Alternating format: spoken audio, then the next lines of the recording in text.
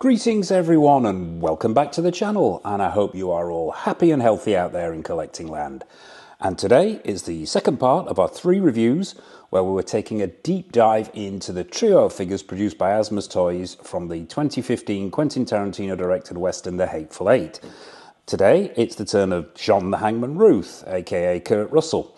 There'll be a link to the recently reviewed Major Marquis Warren, aka Samuel L. Jackson, at the end of the video. And we'll be wrapping the whole trio off with Daisy Domagru, aka Jennifer Jason Leigh, very, very soon as well. So the review will take the usual format: quick look at the box, down onto the table for a look at all the accessories, then out with the Hangman himself, onto the stand, onto the turntable for an up-close look, and then we'll be wrapping the whole thing up with the usual showcase at the end. But before we get into it, I'd just like to wander off topic a little bit, if I may. Now, regulars to my channel may have noticed that there hasn't been quite as much content going up in the past week or two. Couple of reasons for that. The first reason being I hadn't been too well recently, so I had to take my foot off the gas, so to speak, regarding the channel. As you know, producing YouTube videos can be tiring and lengthy process, and I'm no spring chicken at the end of the day, so I needed to take a bit of downtime. But rest assured, normal service will resume shortly. The second reason is I've had to focus my efforts on a major problem that arose around music copyright issues on the channel. Now, viewers of Dean Knight's channel will know that he is currently going through something similar. And if you haven't already, please show him some support, as the task he faces is a mammoth one. So in a nutshell, what I'm having to do is go back and re-edit and rescore pretty much all of the content on the channel. Admittedly, I was very naive when the channel first started regarding what's acceptable and what isn't, and made the mistake of looking at other content creators' work to inform my choices, when I should have been doing my own research into copyright. But as for that, I hold my hands up. But the upshot of this is I've had to focus a lot of my efforts on getting all my videos in line with the new YouTube copyright policy. And believe me, that is no small task, I have to say, and it's still a work in progress. I'd like to apologise to any new subscribers or people visiting my older content on the channel for what might appear to be poor audio editing, incongruous music, and even portions of videos that have had to be removed completely. But it's the only workaround I could come up with until the reviews can be reshot in their entirety. I really hope that it doesn't put people off, current and potential new subscribers out there. In fact, it's probably a good thing, as revisiting some of my older content makes me realise just how rough around the edges some of the earlier work was. So please, your patience is appreciated through this whole crazy process. And as always, a massive thank you to everyone for supporting the channel. And as always, if you haven't already, please like, comment and subscribe. And finally, a word of advice to anyone making content or thinking of starting their own channel. I would say only use YouTube approved music from the YouTube Creator Studio, and follow the creditor instructions as well. Even if your music source says it's copyright free, that might change. And the last thing you need is to find out all your content has infringed copyright. Trust me, it will ruin all your Sundays. So I'll get off the soapbox and let's have a look at the art box. Now, this art box is very, very similar to the Marquis Warren figure that we looked at recently. Exactly the same design. There's only a few minor differences, but we'll have a quick look at it anyway. What you've got, if we can get this turntable to stop spinning, what you've got on the front here, same design as before. You've got this white snowscape in the background, which is really nice. It's got this clean look. I really do like these boxes from ASMUS in this line. It says the 8th film by Quentin Tarantino across the top. You've got these 8 red lines, and as you saw before in the previous box, they are blacked out for each individual character. Just a pity they didn't do all 8 of them, really. In the middle here, it says John Ruth, the Hangman. You've got a shot of what looks like the actor himself. I don't believe that's the figure. You've got Kurt Russell there, front and centre. Bottom left-hand corner, it says The Hateful Eight. At the bottom here, we've got 1/6 collectible action figure, Ultra Panavision 70. As I mentioned in the previous review, that's the film stock that Tarantino insisted on to give it that epic 60s, 70s style movie feel. Some very old film stock there. I think he actually had to have some specifically made, which wasn't an easy job. And finding the cameras, I think there was only 1 or 2 working Ultra Panavision 70 cameras in the world. So yeah, but you know what he's like, he's a stickler for his details there. So yeah, I'm wandering off there. ASMUS Toys logo in the bottom right hand corner. We'll bring it round. On the side here, it just says The Hateful Eight in this nice embossed black lettering, and a continuation of that snowscape. Around this side, the same thing. On the top, you have this blood spatter effect, and it says The Hateful Eight. On the bottom, just says Choking Hazard, and there's a barcode. And finally, on the back, what we've got is the same as the Marquis Warren. You've got the picture of the stagecoach, a shot from the film itself, making its way through the snow.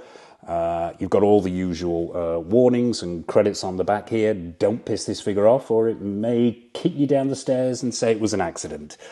Down at the bottom here, you've got restricted, Ultra Panavision again, and really that's it. It's a slipcover design. We'll just take this slipcover off. Obviously, this isn't a new figure to me. I've had it in the collection a while, so there is no figure behind that clear plastic window there. But yeah, relatively simple underneath. John Ruth the Hangman again. Blood spatter effects all around the bottom. Hateful Eight on either side. And round the back, you've got a section of Minnie's haberdashery. Now, I think I mentioned this in the previous review. ASMUS Toys did a really, really nice diorama of Minnie's haberdashery for all 3 figures. It's been on my radar for a long, long time, but I'll be damned if I can find one out there in the wild. If anybody knows, if there's one lurking somewhere in a corner, please let me know. Get in touch. It's something I've been after for a long, long time, but this sort of can act as a replacement. And printed on the back of all 3 figures, there's a separate shot of Minnie's haberdashery, so you can line them up and use it as a background diorama as well. So yeah, there you have it. That's the box. Very nice indeed. Relatively simple, but very effective. So without further ado, let's dive down onto the table and take a look at all the accessories that come with the Hangman. Okay, so here we are, down on the table with all the accessories that come with your John Ruth figure. We will start with the hands, as we always do. There's a pair on the figure already. That's an ungloved pair. So you've got 5 ungloved hands, 6 gloved hands. Let's dive in and take a look at a couple of them at random. You've got all manner of things from fisted hands to gun-holding hands to gripping hands. But we'll grab, as I say, we'll grab a couple at random here. We'll take one of these ungloved hands and have a close-up look at it. And now, I'm not sure if the camera's picking this up, but the detailing here is really, really good. The sculpt is excellent, as are the paint applications here. What you've got are some really sort of blued up veins here on the back of the hands. The skin is suitably aged, as are the fingers themselves. There's reddening on the knuckles here. The paint applications are really nice. You've got fingernails on here as well. There's lots of creasing in the palm there to sort of denote the age of Kurt Russell at the time he played the character. Yeah, these are particularly well done hands. I'm really liking these. Obviously, this isn't a new figure to me. It's been in the collection a while. We'll get that out of the way. But yeah, I'm still getting up close with these hands. I still really, really am impressed with the quality of the sculpt here from ASMUS Toys, and the fact that they've gone to the trouble of aging these hands in the sculpt and then aging them even more with the paint applications. Flexibility is a soft to medium, which is always a hit on my list. Because I prefer hands that are slightly more flexible for gripping the accessories. So yeah, that's one of the more relaxed hands. Let's take a quick look at one of the fisted hands. Oh, I think this is actually this is the hand for holding the cup, I think, this one. But yeah, it's the same story here. The same high level of paint applications, high level of sculpt. There's even almost what look like liver spots on the back there as well. So yeah, although there is a little bit of excess plastic on the edge of the head that's come out of the mould, but on the whole, yeah, the ungloved hands are really, really nice. Let's take a look at one of the gloved ones. These are relatively simplistic, but sculpted well. There is creasing in there. The ends aren't perfectly round. They've got that sort of square tip to the fingers there, which gives that impression of a black leather glove. They're sculpted in seams. The paint applications are good to sort of recreate that leather look, and there's some this what looks like dry brushing on there as well to give it that weathered look as well. So yeah, on the whole, very, very good, and the same flexibility as the ungloved hands. So yeah, you've got open palm hands, gloved hands, gun holding hands, yeah, a whole variety here. Nice to see ASMUS Toys doing so many hands as well. So yeah, that's the hands, and we're off to a good start, I think, with those hands. So we'll put those to one side. What next? Comes with an instruction sheet, as do all three figures. Relatively straightforward. This is for constructing the base, the stand itself, and just general information on how to ensure you don't damage anything when putting the guns into the hands. So yeah, nice to see, and nice inclusion. So that's the instructions. Let's have a look at the weapons. Now, John Ruth comes with two weapons. He comes with his rifle. This is all one piece of sculpted plastic, and I think they've done quite a nice job here. The barrel itself is hexagonal and has painted that gunmetal grey. You've got this sort of what looks like brass detailing here with almost a gold effect paint. There's some nice paint washes on the stock here to give it that wood effect, and that brass stroke gold section of the hilt is nicely done. Perhaps not quite as weathered as it could be, but it looks a bit new. But overall, screen accuracy is there, and the sculpt is pretty good.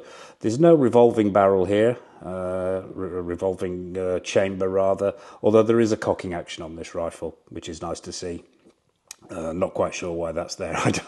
I'm not one for going that into that much detail with the cocking of weapons, but you know, it's there, and overall, yeah, pretty nice sculpt and pretty nice paint application. So that's the rifle. Also comes with a revolver, relatively simple as well. You've got this gunmetal paint application on the body of the gun. Once again, no revolving chamber, no cocking action here. It doesn't look like there's an awful lot of weathering on it, although there is some slight dry brushing to give it that weathered look. But yeah, on the whole, a nice example of a revolver. So yeah, we'll put that to one side. What else do you get? We'll take a quick look at this now, this hat accessory, and this is one of my biggest bugbears with this figure. We'll get to why that is when we bring the figure out itself and put it on. But yeah, this is meant to replicate the fur hat that John Ruth wears. Now, what this looks and feels like is a piece of quite cheap toweling material. Yeah, that's been sewn together, and yeah, I mean, as it stands here, I suppose it might look like it's quite convincing, but we'll see how it looks on the figure when it comes out. It's not the highest quality of material here, although the stitch work's quite good. Yeah, it looks like what it is, a cheap towel. But yeah, we'll come back to that when we bring the figure out, as I said. What else do you get? Oh yeah, we've already talked about the hands. You get two spare wrist pegs, always good to see. Let's take a look at these two pieces. Now you also get the coffee cup and the coffee pot as well. Now this is really nicely done. I do like this. Once again, all one piece of sculpted plastic. Yeah, it's got multiple paint applications on there. You've got this blue paint, but then it's got these silver brushing on here to make it look aged and weathered around the spout. It's really been dirtied up nicely with the paint applications and the silver to give it that worn and rusted look. Also, this has got a hole in the bottom of it. Now, mentioned this in the Marquis Warren review. Because he came with a chest and a barrel, and they both had holes in the bottom of them as well. Now, I am assuming that these pieces were intended to fit in place in the diorama display base that ASMUS Toys produced, although I'm not 100% certain. But if, as I mentioned before, if anybody out there knows why these holes are there, I'd be fascinated to find out. And I'm fascinated to find out whether my assumption is correct. But yeah. This coffee pot really nicely done. The handle on the top is actually got a metal section here on the top. The handle itself is plastic. The body of the handle is metal. But yeah, all the way around, nice paint applications, nice sculpt, and very convincing. So we'll put that to one side. Also a coffee cup. This has got the same level of sculpting applications as the and paint applications as the coffee pot. Looks nicely worn. It's got silver. It's a silver paint application on there, which has then been dirtied up and weathered, and it's got black and brown marks on the bottom, and it's just scuffed and dirty and authentic. So yeah, that's your coffee cup. What else do you get? Oh yeah, where would he be without his handcuffs for chaining himself to Daisy? Now these are all metal, which is nice to see in a third-party figure. Oh, it's not a third-party figure. I retract that statement. My apologies to ASMUS toys. This is a fully licensed figure. But yeah, we've got a metal set of handcuffs here. They don't work. They're not functioning. If you're wanting to use them, if you have all three figures, or if you're just wanting them to hang off the arm of one of the figures, it's just simply a case of popping the hand off, slipping it over the arm and putting the hand back on. But yeah, some nice paint applications on there, some silver paint applications to weather it. The chain's been weathered as well. And yeah, nice to see metal being used in a licensed figure. I'll get that back in there. Right, we'll put those to one side. And finally, the two bases. Now, those who've seen the Marquis Warren review will know that all three of these figures come with two bases. First of all, you get the sort of, I'll call it the standard Hateful Eight base. It's a very, very simple base. It's just one piece of plastic, no feet on it or anything like that.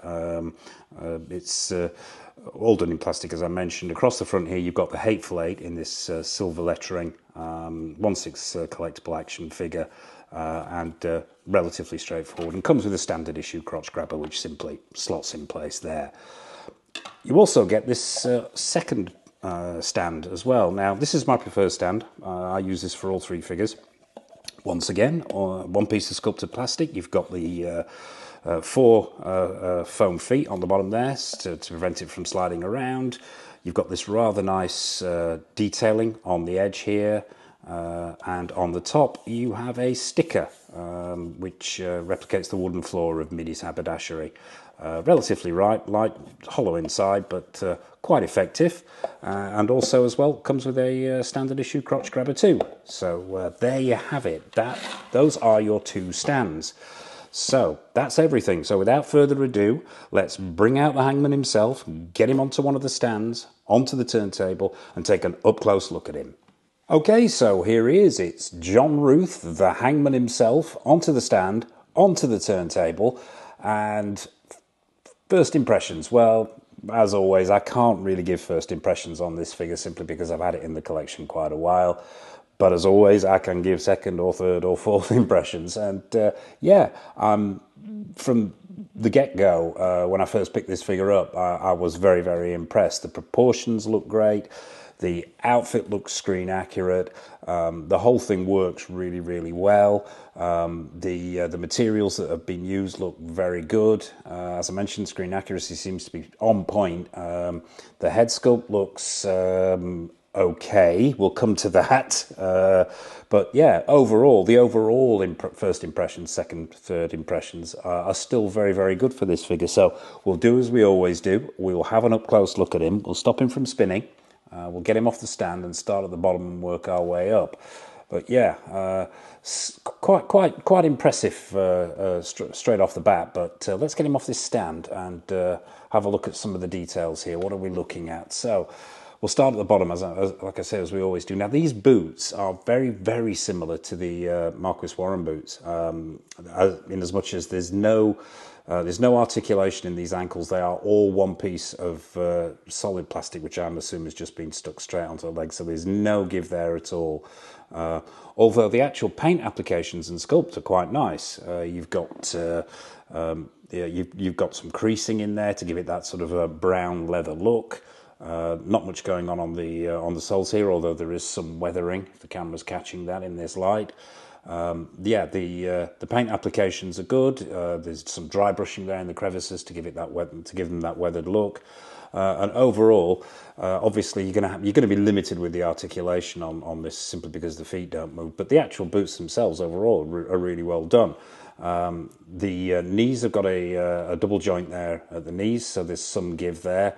Although I wouldn't put too much strain on this figure simply because the way these pants have been cut, there's no real play in those knees. The pants themselves are a really nice cotton material. The stitch work is very well done, especially in the seam areas there. And as I always mention, you're probably sick of me droning on about this, but I'm a stickler for the accuracy of 6-scale stitch work, simply because it throws off the proportions, and it can throw a really good figure completely off just by not getting the scaling right on that stitch work. But yeah, we'll lift his arms up. Let's work our way up now. Around the waist there, you've got a belt, and very nicely done it is too. Now, I'm not 100% certain that this isn't actually real leather. It feels like leather.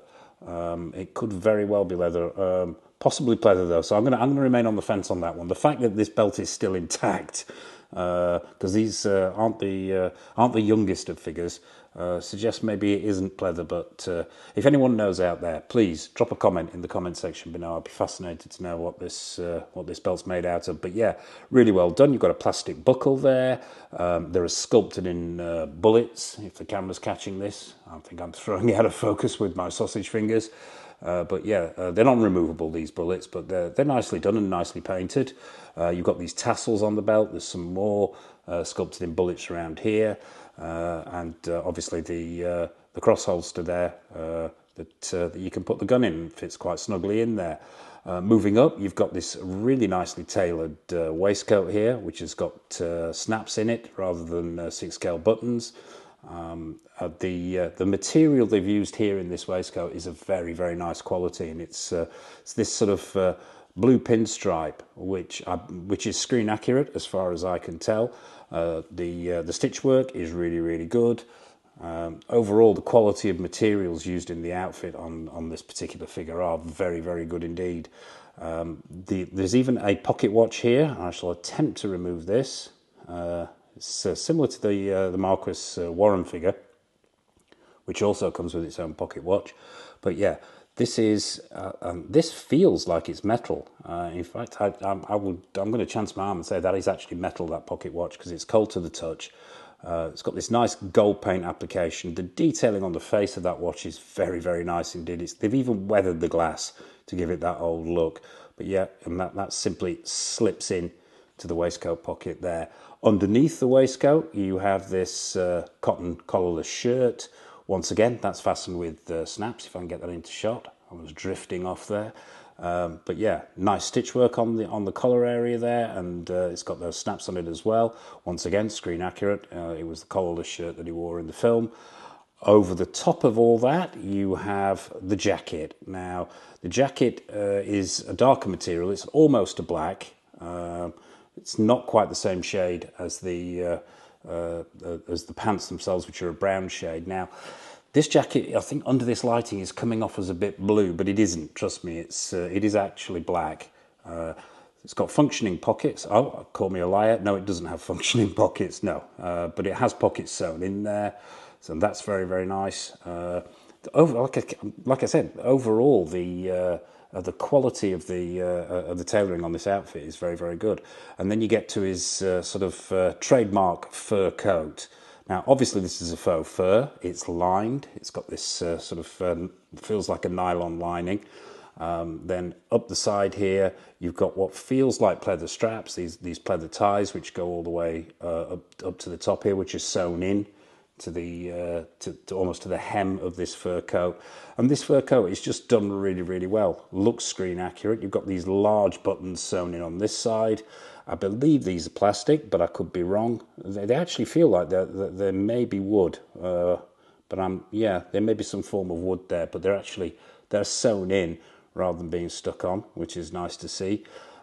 It just feels right, and it falls well, this coat, and it looks very, very screen accurate. You've got this contrasting fur collar up the top, which you can turn up or turn down depending on the look that you want to go for. And it's got that sort of, how can I describe it, that sort of thick broadness in the shoulders that gives him also that bear-like quality, which is what he had in the film when he had this coat on. It just hangs really, really well.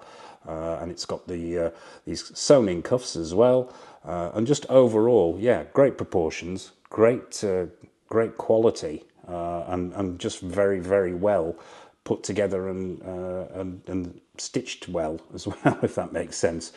So yeah, that's the outfit. So on to the head sculpt. Yeah, all right, let's get this in shot. Now, where to begin with this head sculpt?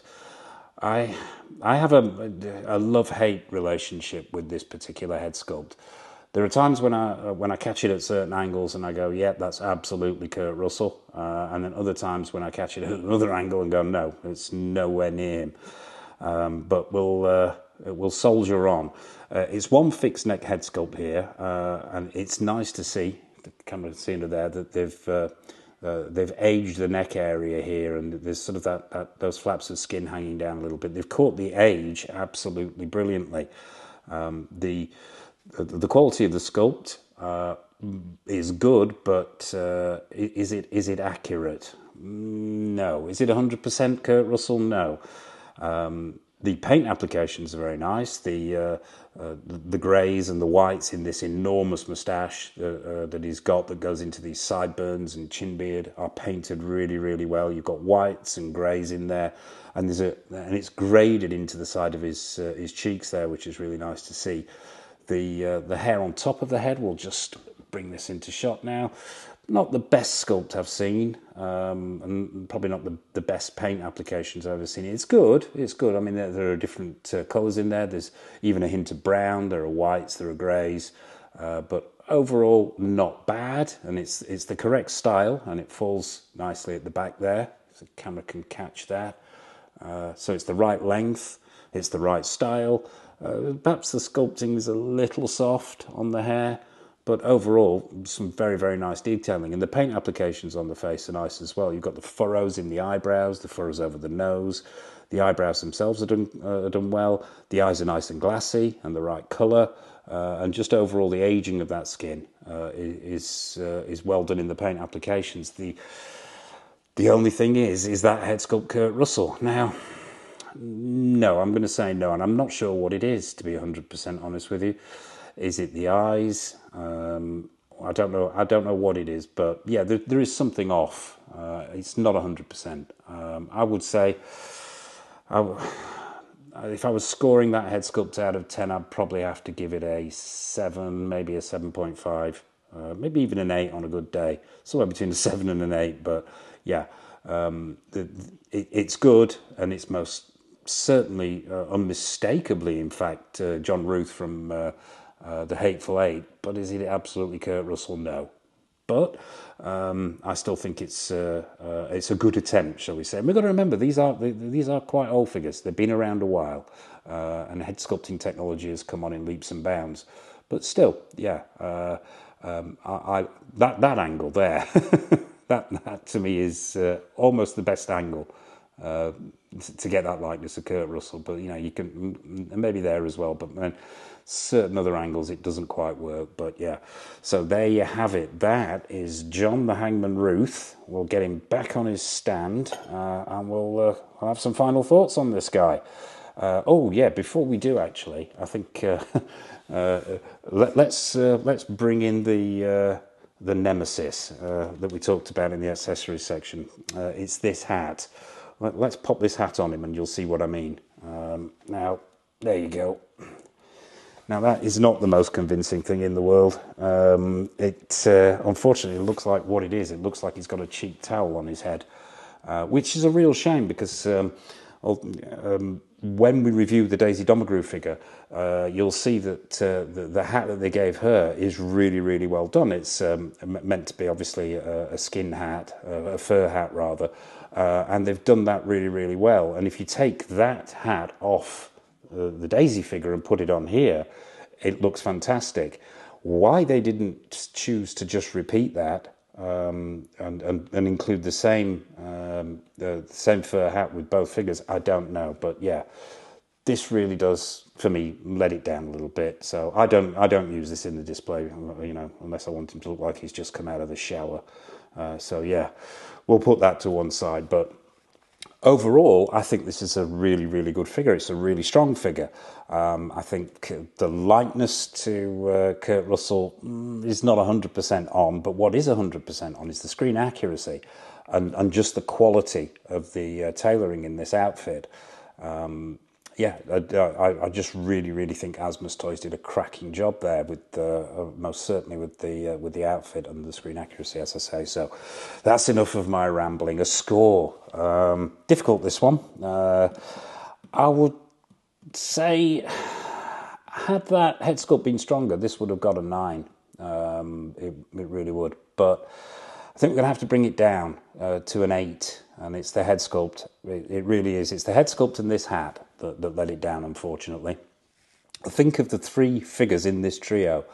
I think this is the weaker of the head sculpt. And that's just my opinion. I know there are going to be people out there who completely disagree with me and think that this head sculpt is absolutely spot on.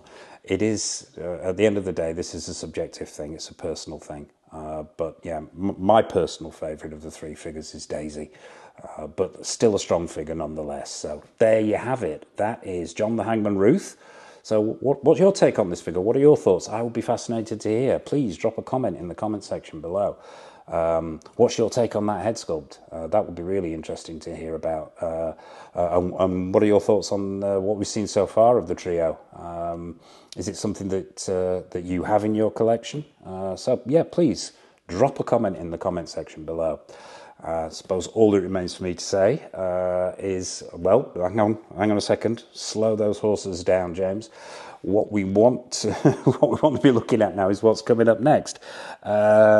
Okay, Caustic Plastic in the 1/6 scale world. Their Horror of Dracula double set has just dropped. I believe the influencers have got their first copies, so hopefully it won't be too long before ours will be arriving, so that'll be going in front of the camera. We've got the HH model Achilles. That's already in. We're going to be taking a look at that probably at the weekend. VTS Toys, Cloud Strife, the deluxe edition from Final Fantasy. That's on its way to us. Org Toys, Duke Leto from June, another one that's coming in soon. Premier Toys Interstellar figures when they are released. Fingers crossed that'll be soon. Obviously, the in-art Batman. We've got Blitzway Astro Boy on its way to us as well. As you can probably tell, there is a raft of stuff. That's just the tip of the iceberg. We've also got 1/12 scale reviews coming up, a lot of NECA stuff. We've got quarter scale statues as well. So please, hit that like button. Hit that bell notification icon. Hit that subscribe button. For those of you who are watching the channel and not subscribing, please make an old man happy and turn your view into a subscribe. And I suppose until next time, take care of yourselves. Happy collecting, and it's over to the showcase.